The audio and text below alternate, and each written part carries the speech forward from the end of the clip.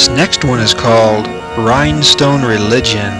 This episode of 2150 begins in the middle of a geography lesson the following Tuesday.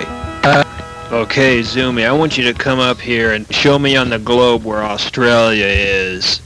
But teacher, you know I'm no good at that. Well, come on up here and give it a try. Zoomy didn't do his homework. You're next, Fob. Okay, Zoomy. I'll give you a little hint. It's one of two continents in the southern hemisphere. You may as well have given him the answer. Here, this is it. Zoomy. That's the North Pole. Yes, and I'm astonished. You aren't kidding me, are you? Yeah, I'm just kidding you.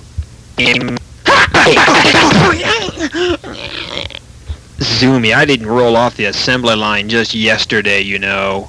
And I'd know when somebody's lying to my face.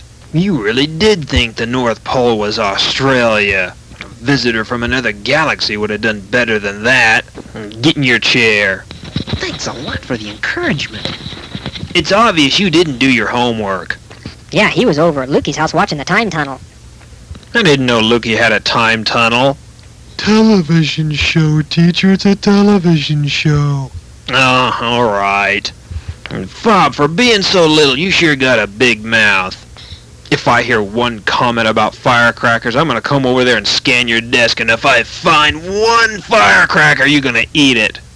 Oh, I don't believe it. Someone dared threaten the master of the galaxy.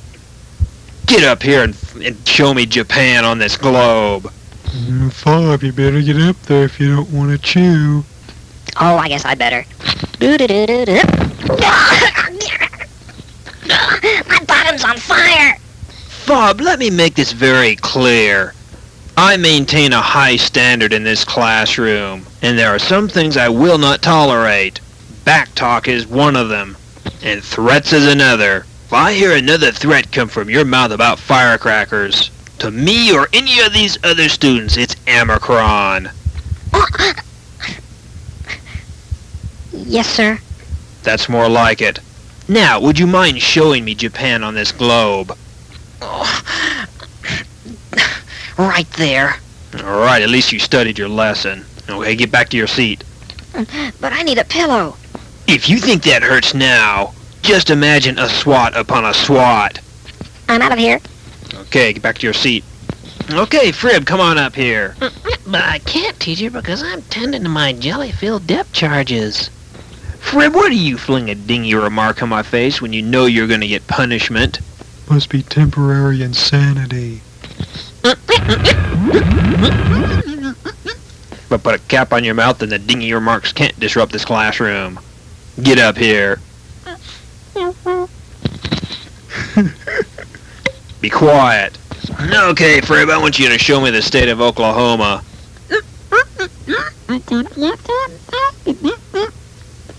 I can't understand what you're saying. Maybe you better take that cap off your mouth.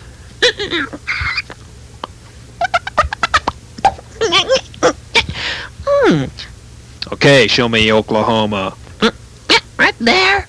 That's the United States, but where is Oklahoma? Right there.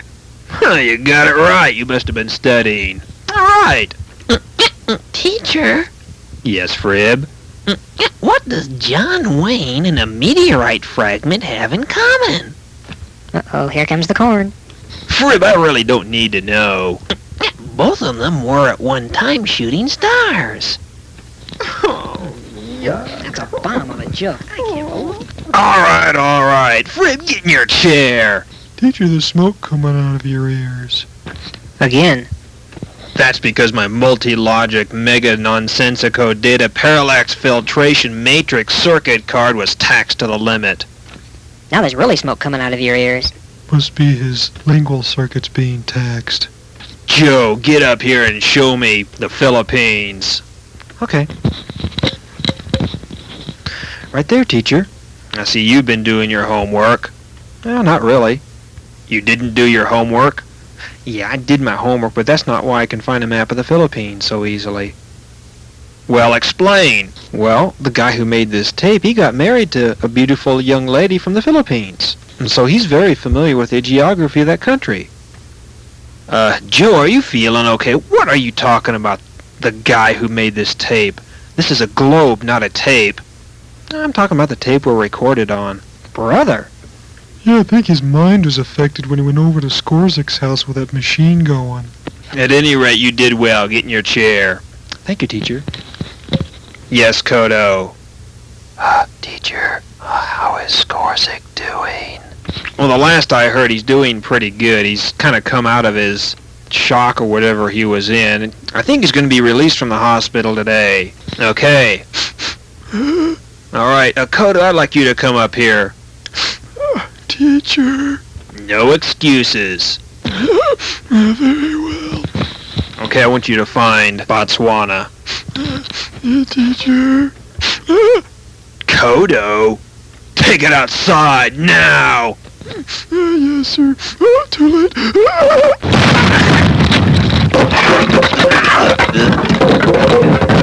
Man, he blasted the globe into pieces. I'm sorry. Kodo asked you to find Botswana, not simulate a nova. I don't believe it. That sneeze blew that globe to pieces. Get in your seat. You're going to pay for a new globe. Yes, sir. It's better than eating plum any day. Okay. In your geography books, I want you to do Chapter 7. Read that chapter and do the questions. Oh, that's it for the day. That's your homework. See you tomorrow. Hey, teacher. Yes, Joe? Did you say the Skorzik was released to go home today? Yes, the physicians there determined that the trauma that he had incurred through whatever it is that happened to him had subsided and he was all right to go home. Is he okay? Well, they said he was really shaken up, more than anybody really that ever seen. Teacher? Yes, Joe? Why'd you make that funny face at me? I didn't make a funny face at you. Joe, I have to report into the front desk. See you tomorrow. Okay. I think I'm going to check out Skorzik and see what happened to him. A little bit later, Joe arrives at Skorzik's house just in time to see Skorzik disintegrate that machinery. Skorzik? Who is it? It's me, Joe! You may as well come in. I can come in? Yes, come in. Okay. Hi, Skorzik. Skorzik, what are you doing? What? No, don't!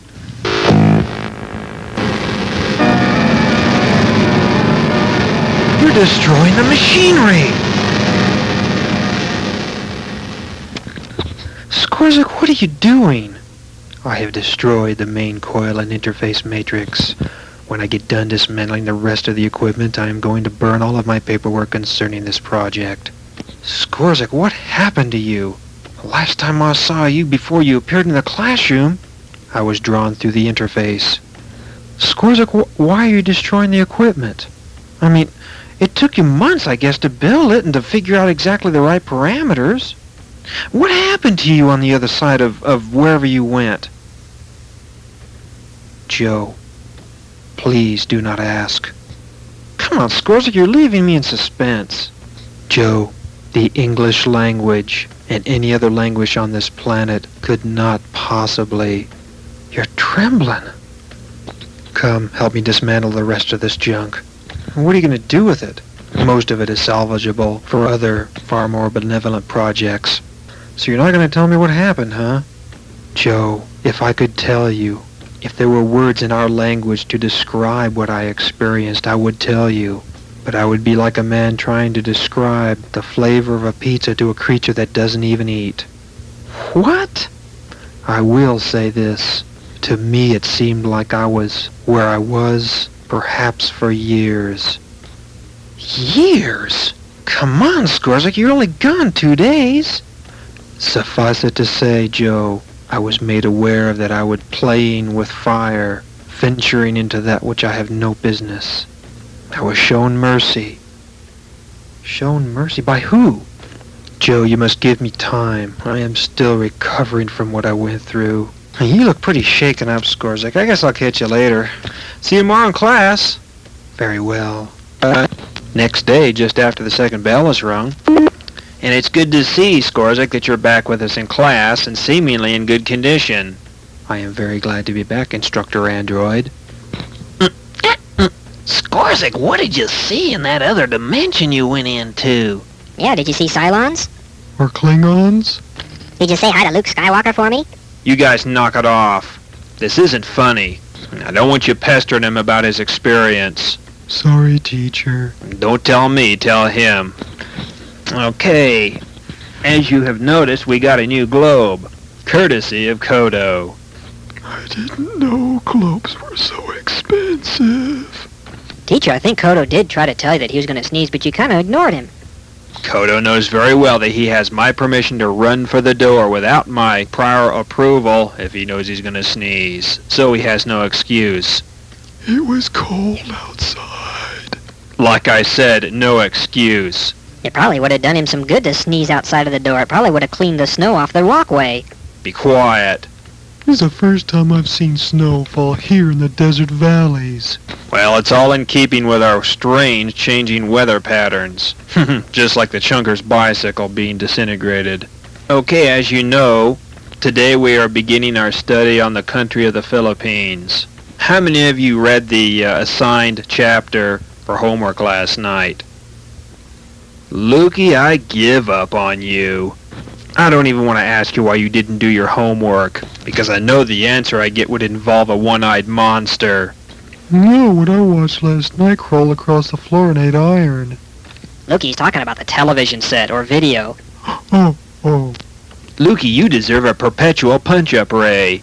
I'm seriously considering expelling you from this school. Your last grade report was almost straight D's and F's, and it's been that way for the last year. Expelling me? I don't know what else to do with you. You're making no progress despite repeated warnings. Never have I had a student that I had to make eat a videotape. Alright, that's enough. Let's move on. Yes, Joe. Teacher, this textbook I was reading, in the chapter about the Philippines, where it talks about the dominant religion, it says the country's 93% Christian. Joe, do you find a problem with that? I think you'd rejoice over it. Teacher, I've been there. And it's not Christian, it's Catholic. Big deal. What's the difference? I thought they were the same. Roman Catholicism is not Christian. Uh-oh, here we go with another religious discussion. Be quiet, Fob. Joe, in what point are Roman Catholics not Christian? For one thing, the clergy does not encourage the common people to read the Word of God, the Bible. They have this attitude that only the uppity-ups in the church know how to read and properly interpret the Bible, and that the common people are just supposed to sit there like good little toy soldiers, believe everything that they're told, not to question anything. But if you look in the Bible, it says to study to show yourself approved unto God, a workman that does not need to be ashamed, handling rightly the word of truth. Joe, I'm a Catholic. What about purgatory? Purgatory is not found in the Word of God. You can search that Bible from Genesis to Revelation, and you will not find purgatory mentioned. There is no such thing. At death, you either gravitate to hell or you ascend to heaven. It's one of the two. And also, from one end of the Bible to the other, the Lord makes it clear that man is not to bow down to the works of his own hands, whether it's an image of Mary or the God of success, or any other thing you'd put before the Lord. And in other so-called less civilized countries than this one, where the Catholic Church has dominance, those who will not belong to that church are persecuted, harassed, and discriminated against. Any of you in this classroom have doubts about that, read the Fox's Book of Martyrs. In times past, people were killed, sometimes in the most hideous ways imaginable, for not being a part of that religious machine. Joe, I know of a couple brothers in the Lord who are Catholic. They go to St. Joseph's down there on Pine Street. I know they're born again. The Spirit bears witness. Well, they are saved. Not too long ago, I had a talk with one of them. Freddie, you know him? Yeah. He told me the Spirit of God was dealing with him, that he was seriously considering leaving that church and finding a fellowship where the Word of God is preached. He was practically starved to death for the Word of God. He was kind of being harassed because he refused to pray to Mary. What's wrong with praying to Mary? Isn't she the go-between between us and Jesus? Show it to me from the Bible. That's all I ask. In the Gospels, Mary herself said that she rejoiced in God her Savior. If she was without sin, then she wouldn't have said that. And after Jesus was born, she was no longer a virgin because she had other children by Joseph. People made her into a goddess. She's probably up there in heaven now weeping in anguish because of what people are doing. No one in the universe is to receive worship or adoration but Jesus Christ. The bottom line is if you can't prove it from the Bible, then you can't believe it. Come on, Joe. The Catholic Church has been around for hundreds of years. It can't be all wrong. It stood the test of time. Age doesn't prove anything. Sin's been around as long as man. Does that make it good? Lying and cheating and homosexuality and all those other sins have been around as long as man's been here. They've stood the test of time.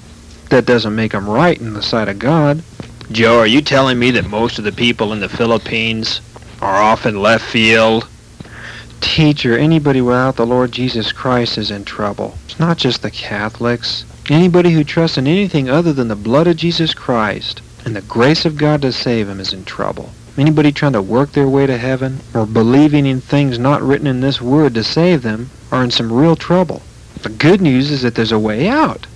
The bottom line is bowing down to statues is idolatry. It's sin. If you've bowed down to a statue of Mary, no matter what the rationalization you may have come up with, that it's only a representation or whatever, you have sinned. God's word says not to do it.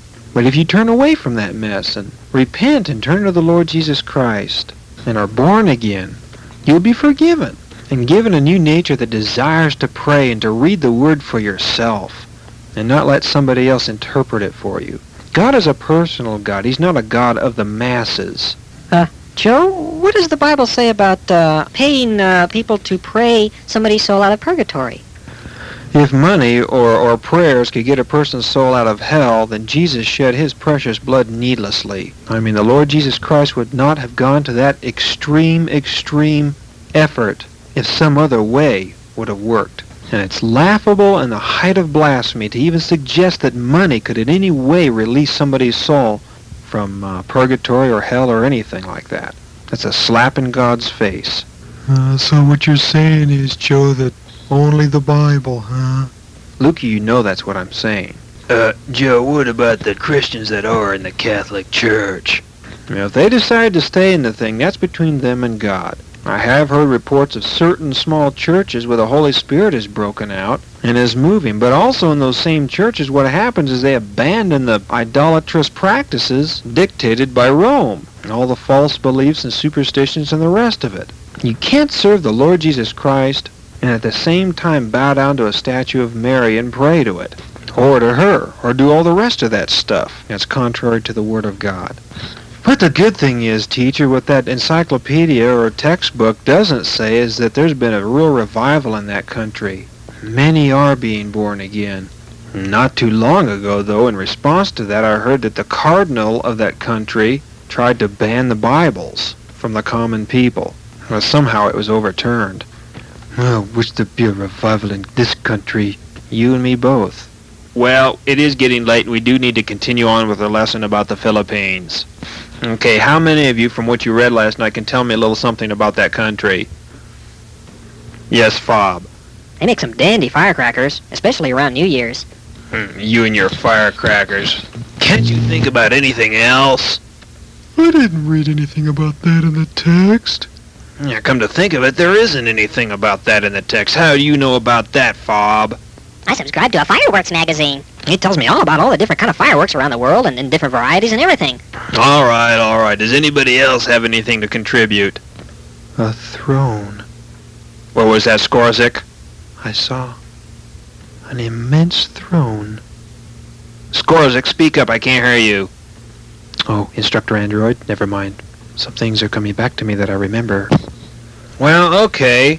I'm going to give a quiz on what you read in your reading assignment last. Might as well add diddly on the country of the Philippines. What was that, teacher? That last sentence didn't quite make sense, huh? I thought I made it clear enough. After lunch, I'm going to live out a guest on the country of the ball-peen hammerine, so prepare. What? Instructor Android, that makes little sense, but when shall we prepare for the test? What test? Well, what do you mean, what test? The test on the Philippines that you were talking about. We're not going to have a test. We're all going to eat plob cylinders. Isn't that wonderful? And Joe, you get to be the conductor. Conductor? Plopsaland? Teacher, what are you talking about? Be quiet, I gotta sharpen my pencil. Sharpen? Didn't work very good. Instructor Android, why are you blasting the end of that pencil? Because a spoonful of sugar helps the medicine go down. Don't you know any better? You should know you've already hopped through the looking glass once, Skorzik. What is wrong with a teacher? I don't need a shrink, Joe. I already have visions of bulletin boards dancing in my head. And I've already seen a shot from a .22 pistol into a 2x4. Uh-oh, that sounds like the remnants of one of Frib's corny jokes. It's messing with his CPU. And C3PO to you too, Joe. Look at this, I got a cup of quicksand. If I drink it, maybe I can do the 5-mile minute. I do believe the irrationality of Frib's goofy remarks and corny jokes have taken their toll upon the teacher's logic and processing unit. Yeah, there's smoke coming out of his ears again. Uh-oh. Looks like you're in trouble, Frib. I suggest that none of you speak anything lest you provoke the teacher into possibly harmful action. It's too late, Skorzik. I must say this is a most unusual sensation. Man, how come you did that to Skorzik? Be quiet, I'm trying to earn my marksmanship medal. Oh, brother, the teacher's gone nuts again. Yeah, now I don't know what's gonna happen. I can tell you what's gonna happen. We're all gonna go on a journey to the far side of the galaxy in a pencil. Okay. Hey, what's that? Somebody's coming in on the transport beam. Look, it's Theodore Lymph Node. Alright. Well, there's the instructor. You are an intruder to my classroom. Ah! That one missed. Ah!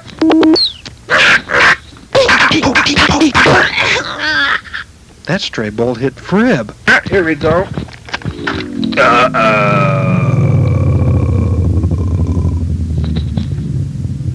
I was able to get to a shut-off switch. What happened? I think Frib's goofy remarks and corny jokes took their toll on the teacher. Yeah. Anytime that Frib would tell him one of those jokes, smoke would come out of his ears. Out of Frib's ears? No, out of the teacher's. Okay, looks like I'm gonna have to bring the defective instructor android back to the front office for repair. Frib, you're coming with me. Oh, no! I want the rest of you to do whatever assignment the teacher gave you before he conked. That is, if the assignment made any sense. Come with me, Frib. No! The rest of you get to work. And that's it for this episode.